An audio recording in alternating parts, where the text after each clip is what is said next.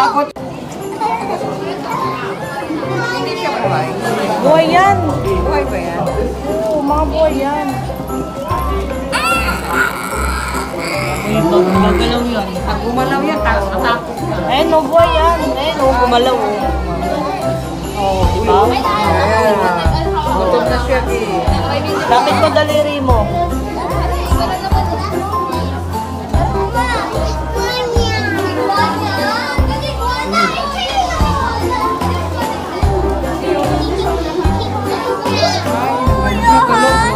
Yan ahas. Iguana pa rin yan.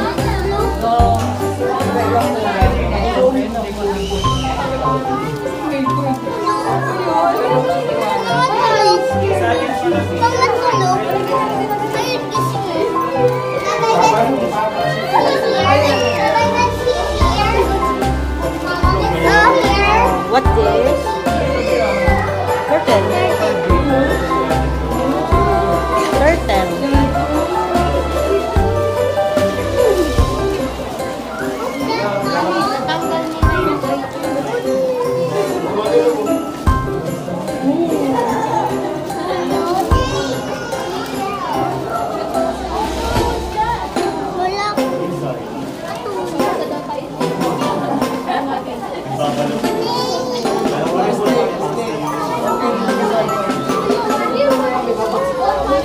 Ay, snake.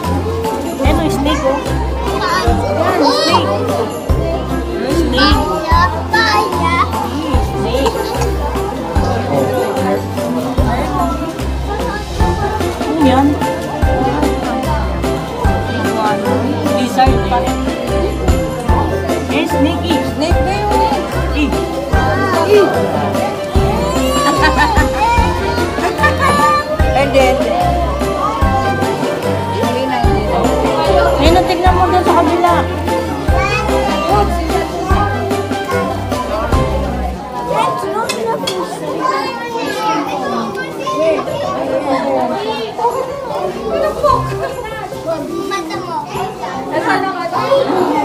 Ano eh? Gagamba?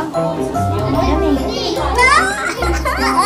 Ay, wag mo ano yung ano mo ha, kamay mo ha. Kasi ano yan. Eh no, wala akong takot. Nakakatakot. Nakakam mo. Yan, gagamba. May kalat sa'yo. May kalat sa'yo.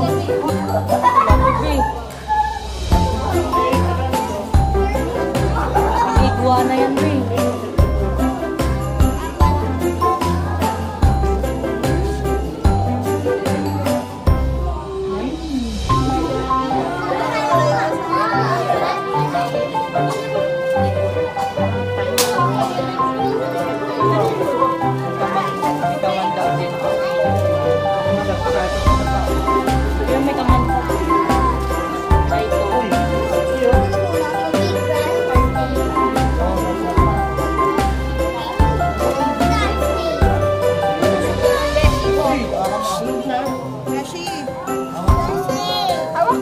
Sabi ko lang wag kang dumikit pag naano ka.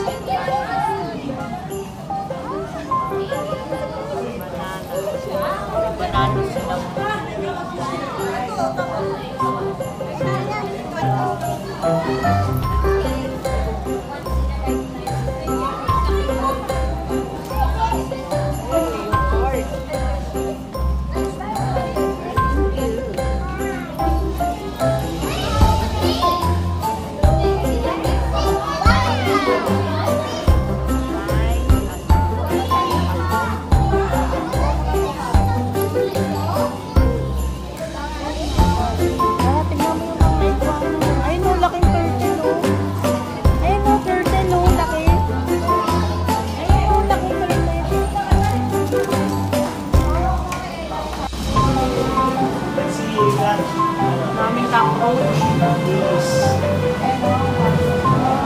There's cockroach. There is. Think it's behind the fence. Ayun, no? Not behind the fence. Huh? Ano? Cockroach? Any cockroach. Any cockroach. Sabi bahay natin, pinag-inis. No, hindi naglilinis. Among the white cactus. Break. There you go. The show has officially started. Our round of applause for Drama with Trainer Blue.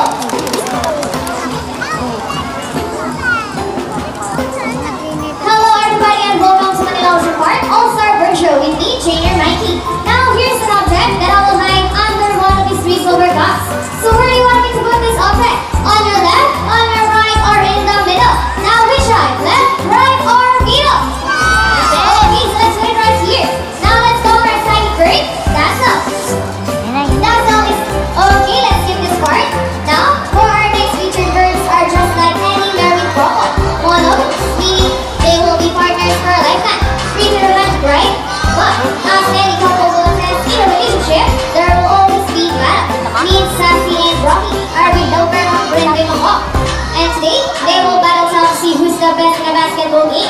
But before we start this battle, I'll be dividing you into two groups. All girls will cheer for Sassy. Come on girls, let me say Sassy, Sassy, Sassy, Sassy. And how about for boys? Let's cheer for Rocky, Rocky, Rocky, Rocky.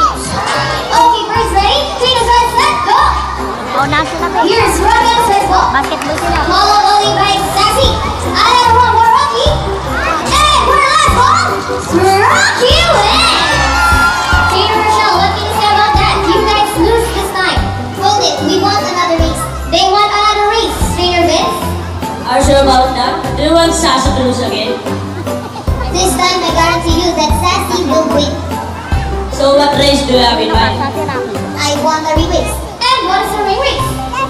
The first bird who can drop 3 rings into the pool, the fastest is the winner. And that's the re-race. So the re-race it shall be. Remember that boys already have 1 point. So girls, let's show how the birds have to do it this time. We'll be doing this again and this time for re-race. Right, set, go! Here's Rocky first win. Another ring for Rocky. Oh, it's a ring. Sassy, pick up the ring.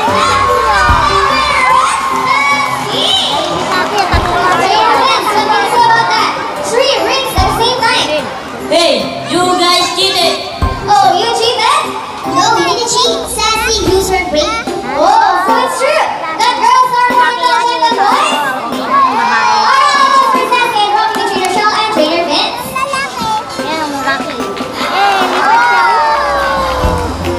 Barrels are particularly known to be intelligent and perceptive. That's why people need to enhance their skills and not get bored. Here is Sassy once again, and she will show us how intelligent she is by putting shape back to its correct slot. Just like Sassy, bringing a boys from South America, they are known to be the gentle giants of the Mala family. It is because they are the second largest, next to the high-speed monkeys. They can grow up to 92 centimeters in length and can live up to 8 years old. Scientific name is Arapora.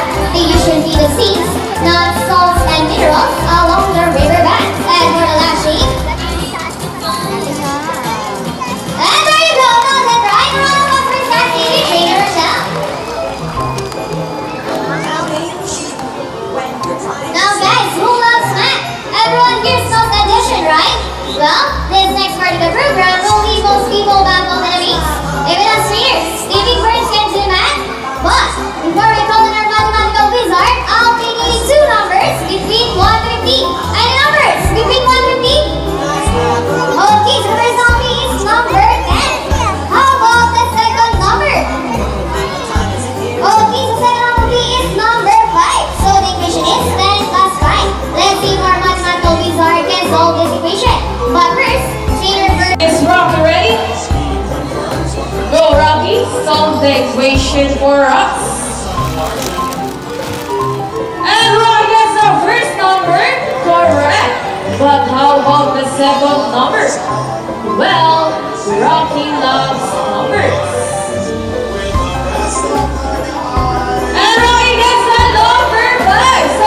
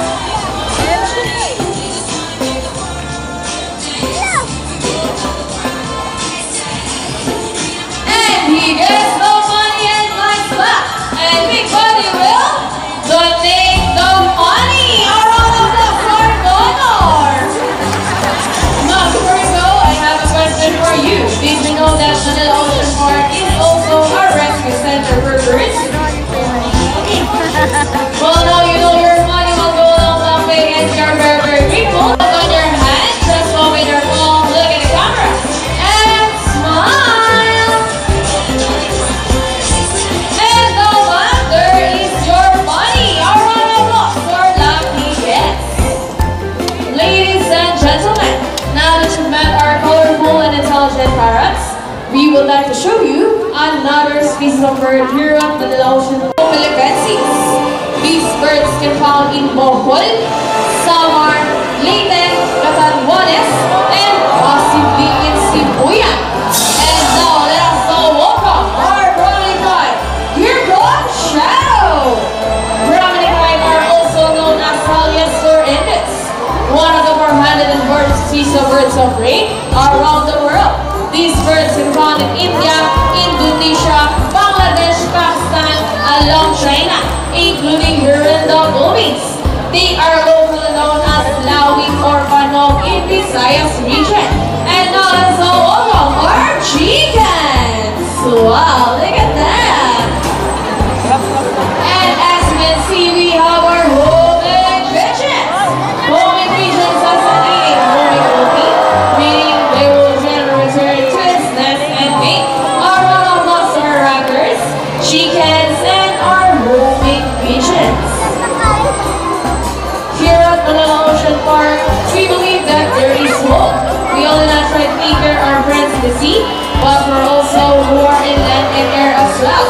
Now guys, who knows the three R's? It's reduce, reuse, and recycle. Very good. So here's our lovely bird once again, and they will show us the proper waste disposal.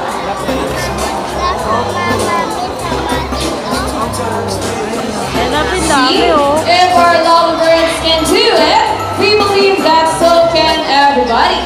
Ladies and gentlemen, we all hope you enjoyed our show. Are the birds spectacular? Well, in our own way, no matter how small the efforts, let's take action in saving them from exploitation or even extinction. Please, let's all do our part in saving the world. Because remember, this is the only home we've got.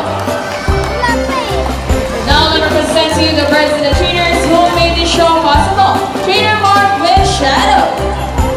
Trainer Vince with Buddy. Trainer Regine with Rocky. Trainer Birds with Sassy. Trainer Rochelle with Go. And once again, I'm Trainer Mikey. Thank you and goodbye. By the way, guys, please remain on your seat.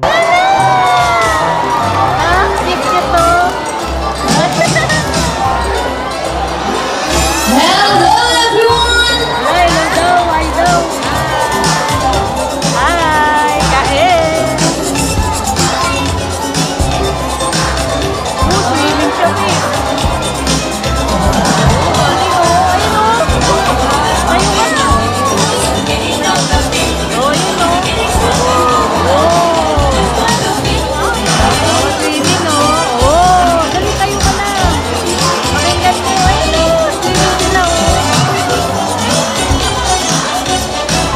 Wow, what a beautiful entrance!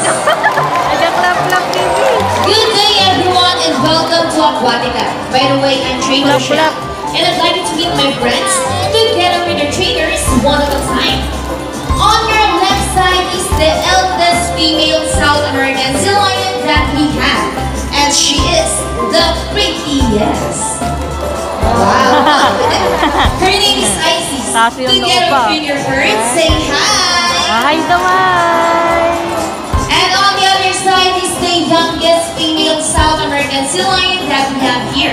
And that's her, the cutest. Wow, the shy girl. Her name is Aida. Together with trainer Mark, say hello. Hi! Now let's continue. So guys, do you have any idea why are they called fin or feather-footed marine mammals? Any idea? Do they have feathers? Well, let's ask them. Ladies, do you have feathers? The answer is no. It's actually because of their front fingers, which are shaped like a bird's wing. See those? The term pinnipeds can also be translated as wing-footed, since their fingers do look somewhat like wings. In fact, they appear to be flying underwater from place to place, right, ladies? And you know, they often mistake it as seals because they look very much alike.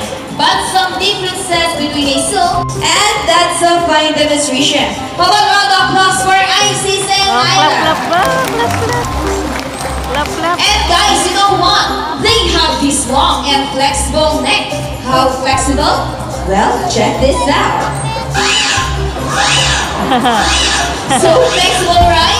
Another round of applause for the lion friends. Clap, clap. As you can see, their body is covered with a thin coat of short coarse hair. And their whiskers help the sea lion's sense of touch. They contain nerve fibers which make them sensitive. Wow, nice smile. Mabait yan. Smile ka. Smile ka, B. Smile. They can also use their whiskers to aid in navigation or to detect vibration from prey in the water. And their small external ears give them a good sense of hearing, both above and below the water surface. Sea lions, like any marine mammals, can see the full blown in underwater. They have a keen eyesight, but no color vision. In the wild, they inhabit waters close to shores, flat rocky cliffs with tide pools, and have a preference for rocky beaches. They have excellent climbing abilities, which can easily scale rocky cliffs. Check this out. Truly strong rocky birds. Now let's talk about their swimming abilities, and let's start with Ira, the cutest. Sea lions are generally cruise around 11 miles per hour, using the rowing movements of their front flippers, while their back flippers are stretched out behind their bodies, functioning as rudders for steering. And that is their normal swim. Nice and easy. Thank you so much, Highline Trainer Mark. But when chasing their prey or escaping from predators, they can achieve a burst speed up to ready ICs 25 miles per hour. Wow, look at that. That is so fast. Come on guys, another round of applause for ICs, the prettiest. Good job, girl. Wow, nice glide. And another one. She's asking for it. Now here's an interesting story about our sea lions. Did you know that the U.S. Navy has trained a few of them to take part of their special operations? Yep, that's right. They're able to hold their breath for up to 20 minutes and they can dive hunt. Now let's march. Ready? Up, 2, 3, 4. Up, 2, salute. This time, could you please join our sea lions in a salute in the count of 3? Everybody please salute and let's make this one loud. People in the crowd, are you ready? Come on guys, I can hear you. Are you ready? Let's go. 1, 2, 3. Salute everybody. Thank you so much. Sea lions are also used to search and recover equipment from the water. Okay, trainers, what's first? Learnings? Go ahead and get first, ladies. And they got it! A round of applause for Sea Lion friends. Great job, ladies. And another one. Ladies first.